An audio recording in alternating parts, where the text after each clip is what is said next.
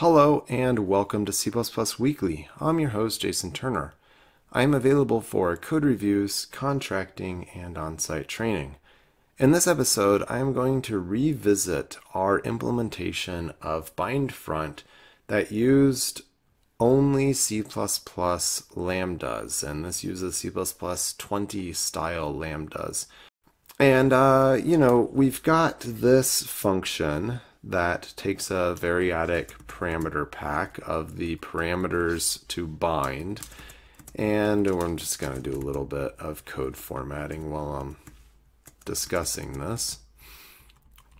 We've got this thing that creates a new lambda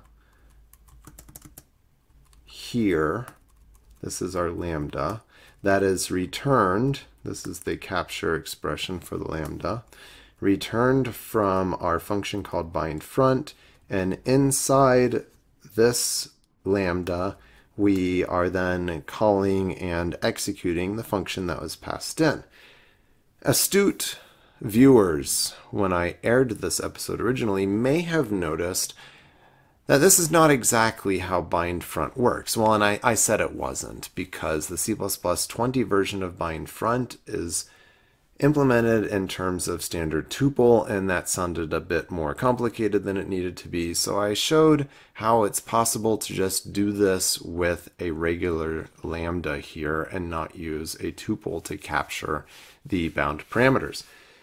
But it has other problems, and the main problem being that BindFront is defined in terms of standard invoke as well. And standard invoke, well, it lets you do things like this.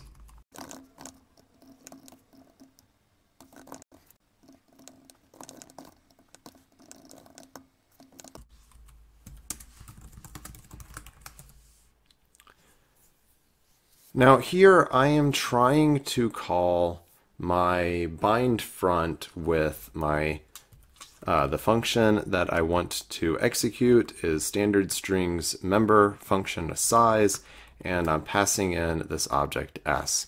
And I've got this, well, you must use dot star or arrow star to call a pointer to member function in f, blah, blah, blah, blah. So what do we do about this? Well, one option is to write our own invoke function. So let's see if we can do that.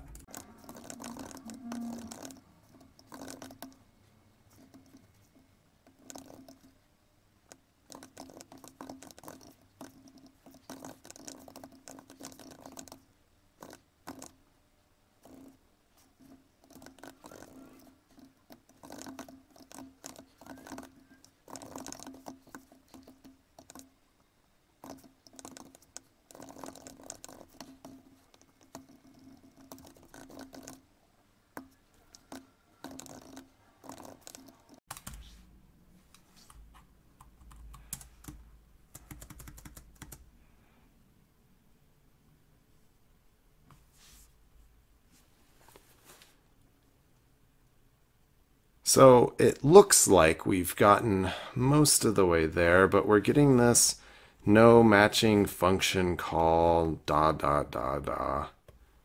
Let's see. Surely it is clear that you can read this here.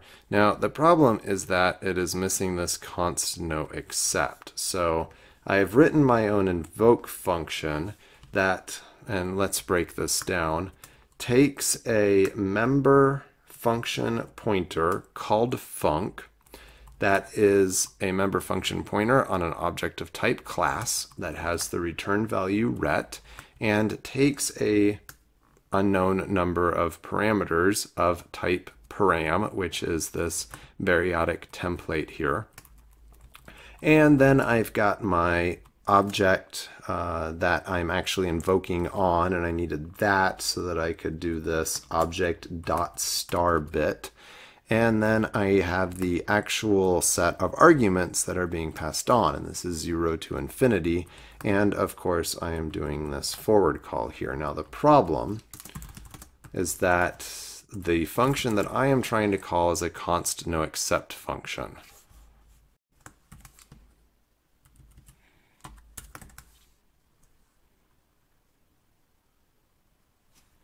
And there we go, the addition of a couple of extra sets of parentheses and our const no except.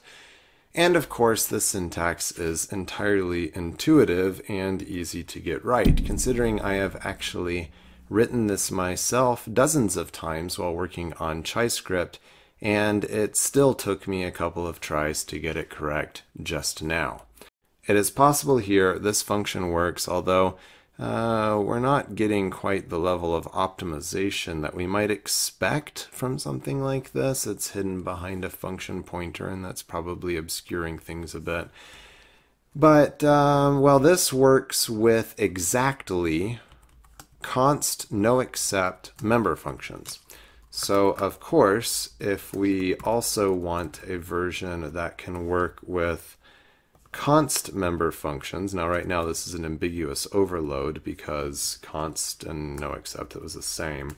And then, well, we need a version that can work with non-const member functions.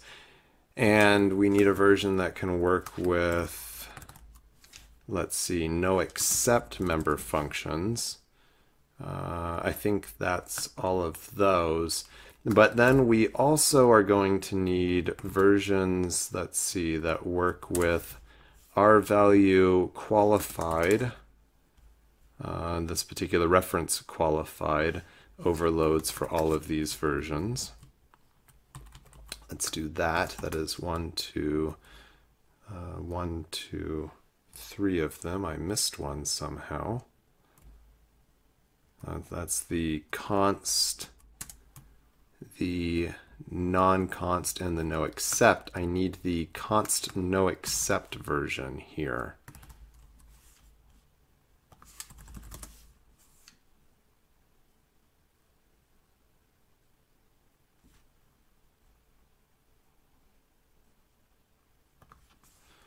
And you have to get the order of all of these things correct, otherwise we're going to get various errors from the compiler. Const reference no except, so no except has to be last in our function signatures. And we've got something that's a redefinition somewhere. Let's see where that one is. Yep, const no except up here, so this is a copy paste error. So that's got almost all of the member functions. No, let's see, that's got, well, we're ignoring volatile is what we're ignoring right now, but considering in C++20 there is a movement to deprecate volatile, and portions of this are moving forward in C++20, and I expect we'll see more deprecation of volatile in C++23. We're going to ignore volatile for the moment, but right now I've got the const, non-const, no except, unqualified, L value reference qualified, and R value reference qualified overloads for all of these. And notice I don't actually have to change anything about the implementations at the moment, but the implementation is just a single line anyhow, so there's probably not a lot to do there. Even if I made an intermediate helper function, I'd have to do all of these things to forward things to that function, and then I would just have to call the function in there anyhow. So this is probably about the best that we can get, although we can consolidate some of these if, you know, we don't care so much about readability but want a little bit more compactness, as after all we know in C++ white space doesn't matter.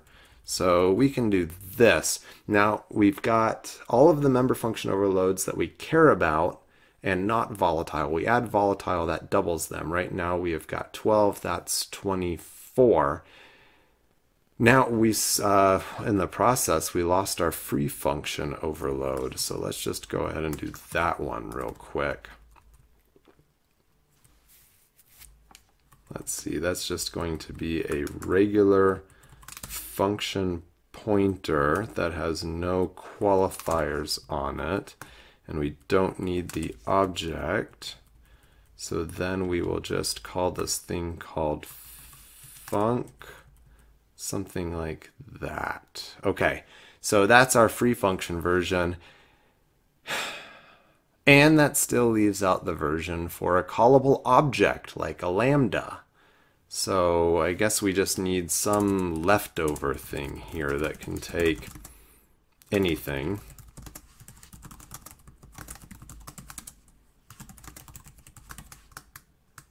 No, and these should all actually be decal type auto, not just plain auto. You need to go back a couple of episodes to get the bit on that. I am not going to change that code at the moment. So we've got our invoke, and we want a callable of some sort, and a set of params. And now what do we do here? I guess we just invoke the callable with a set of params, and we hope that the compiler's overload resolution finds the correct version that we want. So that's 13 implementations. We could be up to 25 if we added the volatile overloads that we didn't add. So there you go. Nice and simple, straightforward implementation of invoke so that our bind front does everything that we want it to do. Oh, I forgot to add const expert to all of these. Well, that's a problem. But what we can do instead